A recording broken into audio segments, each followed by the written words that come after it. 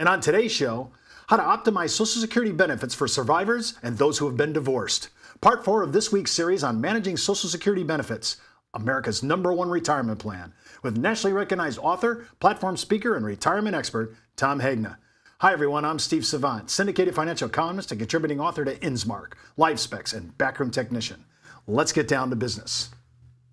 Well, welcome to the show, Tom. Thanks, Steve. Great to be back. Well, here we are, day 4, and we're talking about some nuances. Hey, yesterday I thought we were in the weeds there for a little bit on this new restricted claim. I love that idea. Yeah. But now we're talking about survivorship benefits and benefits for those who have went through divorce. Yes. That is so odd. And so these are strategies that all kinds of people can relate to. So let's take a look at the survivor benefits. So we've got Becky, who's age 60. Her husband passed away this year when he was age 66 with a $2,400 benefit. So his Social Security benefit was $2,400. He was age 66, full retirement age. He passed away. Becky's going to live to age 92. Now, Becky's got some options. But Becky doesn't know she's got some options, and most of the advisors don't know that Becky's got some options. So let's take a look. The first option is Becky could get her survivor benefit, which is she's age 60. Now remember, you can normally only take Social Security when you're 62, but survivors can take it as early as age 60. So if she takes 60, she gets a reduced. Remember his 2,400, it gets reduced because she's taking it early. And she could do that, and that's one option. Another option is she could start taking her benefit at age 62, and then at age 66, switch to the survivor benefit, which is $2,400 a month. So that's another option. But really, the maximum way that she should do it is she could take the survivor benefit at age 60, 17, 16. Let her benefit increase to age 70, and at age 70, she gets $2,640 a month. Now, Steve, this is going to be pretty amazing, but let me show you. Option 1, where she takes the survivor benefit only, which I would tell you about 99% of all the survivors, they don't know they can do any different. They take the survivor benefit. That's what Social Security told them. It's going to pay about $658,000. If she were to take hers and then switch to the higher survivor benefit, it would pay a total of $820,000. But look at this. What if she took that survivor benefit at age 60, she gets 2 extra years, and then waited to take hers max one at age 70? It's going to pay $902,000. Now, Steve, this was the same lady, the same options. She didn't know she had options, but this is hundreds of thousands of dollars of difference just by knowing that these options exist. And this number isn't really an earmark of a very wealthy or an affluent American. This is average Joe. Pretty average. Yeah. So when I look at something like this, I'm looking at the difference between the low end, which is 99% of everybody. There's a whole 300,000 plus that they're not tapping into. Now, again, we can't go on the Social Security system. It's not going to sit there at socialsecurity.gov and tell me, hey, this is what you should do.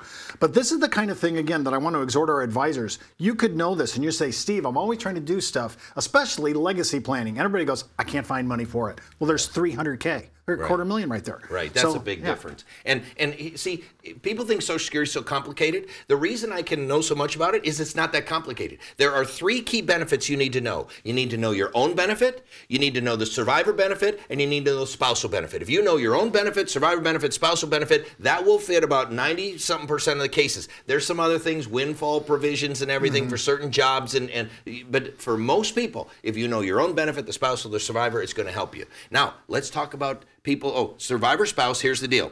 You can collect benefits as early as age 60, not 62 for survivors. Benefits will be reduced if received before full retirement age. Exceptions for widows or widowers with children who are under 16, all right? The survivor can switch to his or her own benefits. You can switch from one to the other or the other to the other. You can't go back and forth, but you can pick one and then move to the other, whichever works best for you. Now, a lot of people don't know that if you were married for at least 10 years, you can collect on your ex. All right? So here are the rules. This strategy of restricting your claim to spousal benefits can also apply to people who are divorced as well. To be able to claim on your ex, you must have been married for at least 10 years, divorced for at least 2 years, and you must not currently be married. Your ex can be married, but you can't, okay? You can collect benefits as early as age 62. And you don't, the spouse, the working spouse doesn't have to file for benefits. They just have to be eligible for benefits for you to collect, all right? Collecting benefits on your ex will have no impact on the benefits that his or her or current or future or former spouses will receive. And if you wait till your normal retirement age 66, you can also restrict your benefits to spousal benefits only. So just like the file and suspend or the restricted claim, you can do that if you're divorced. So you could start taking spousal benefits early and then let yours grow, or you could take yours early and let the spousal benefit. Now, but the spousal benefit, remember, does not grow past age 66. Now, these are huge ideas that we can really bring to the marketplace again. I think this is a little-known law, and I just found out about this about 3 years ago. So most of the advisors, when I see you present this, and I was in one of your seminars where you presented, nobody knew this law.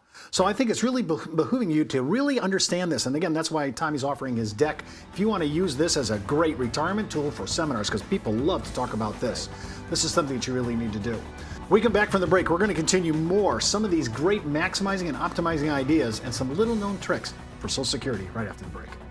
It's not how much money you make for your clients, it's how much money they get to keep, especially in retirement. But retirement income could cause Social Security benefits to be taxed. One tax advantage alternative is life insurance designed as a non-modified endowment contract that can generate tax-free income without taxing Social Security benefits. These contracts offer differing funding options depending upon your client's risk tolerance. For more information on how life insurance can be part of your retirement planning, just email me at steve@downtobusiness.tv. Brought to you by Ash Brokerage, the practice enhancement company. Well, welcome back to our second segment. Of course, we're with retirement expert Tom Hagner. We're talking about how to optimize, how to maximize Social Security. We talked about this whole issue of being divorced. Now, I have met people that have been multiply married and multiple divorce. What's the rules on that? Do they get to cherry pick who they get? Or that's a great question. And what's funny is I was doing a meeting, and this is a true story. There was an agent who stood up and she said, "I've been married 3 times for 10 years, and I'm not married anymore. What's my situation?" Well, you get to pick. You can pick whichever one is best for you. All right. So that's one case. Here's another thing. Johnny Carson was married to 3 different women for 10 years, all right? They got divorced, and none of them remarried. They are all collecting his survivor benefit. All 3 are collecting his survivor benefit. Unbelievable. I'm sure the intent of the law when it was written wasn't really there to accommodate that kind of polygamy. Right. So let's just kind of review this, Steve. So again, you gotta be married for at least 10 years, divorced for at least 2, and not remarried. The ex can be remarried. All right. Okay. You can collect benefits as early as age 62. All right. And the spouse just has to be eligible. So they don't have to be collecting. They don't have to file and suspend. No, there's no notification to the ex-spouse. This has nothing. No. They're out of it. They're out of it. Okay. And it'll have no impact on that spouse's benefits at all. If you wait until your normal retirement age, you can also restrict your benefits, and you can just pick one. You can either pick spousal or you can use your own, and you can switch whatever's best for you. And widows can, as we said in the survivor, can collect as early as age 60, but it will be reduced. And unlike married couples who must wait for one spouse to file and suspend in order to trigger spouse benefits, an ex-spouse is allowed to claim benefits just based on their ex's record. The ex does not have to claim. So wow, that to me is a huge option. If I was going to market on the internet, especially maybe human services for a company, if I was doing B2C marketing on LinkedIn, this would be maybe my billboard advertisement, how to play in getting your ex's money for Social Security. I think that'd be a huge idea. Well, 50% are divorced. Yeah. And then think of the survivor benefit as well. Well, let's just to make sure, because I don't want to leave this segment. We talked about the X. I want you to review the summary statement that you have on survivor's benefits, because I think that's where we kind of get lost sometimes. Okay, so survivor benefits you can claim as early as age 60, all right? They'll be reduced if you claim it before your full retirement age, and the exception is if there's children involved under the age of 16. The survivor can switch to his or her own benefits, so you can either start with your survivor benefit and switch to your own, or you can start with your own and switch to survivor benefit. And we showed you in that slide that the difference can be hundreds of thousands of dollars just by knowing this basic information. Now, I know there's calculators out on the web and some on behind firewalls on certain people's websites. They'll actually calculate this for you. Yes. So all you need to know is, do you know your numbers? You said the 3 things. Repeat them again so we're all there. Your own benefit, your spousal benefit, and survivor benefit. Those are the key numbers. Once you know those 3 cold for mom and dad or whoever the married couple is, or maybe unconventional. Now, it's true. I think we just did a show on special people groups. Women was one, and LGBT was another. Right. And we said with the states that have adopted, right? They're not doing DOMA anymore. Right. That all of a sudden, there's a whole new area. And how many people know that they can have these benefits? Many people don't know. And so just by knowing, again, it sounds complicated. It really isn't. When you know your own benefit, your spouse benefit, survivor benefit, those are the 3 key benefits. Again, if you want to go ahead and order any of this from Tom, whether you want the full deck or you're using an iPad presentation, this is really a great presentation. You should have it right there. And I think this is where you need to go. If you're always saying, gee, I'm in retirement, but I just really don't know how to pull people at a seminar or presentation, this could be the way to go.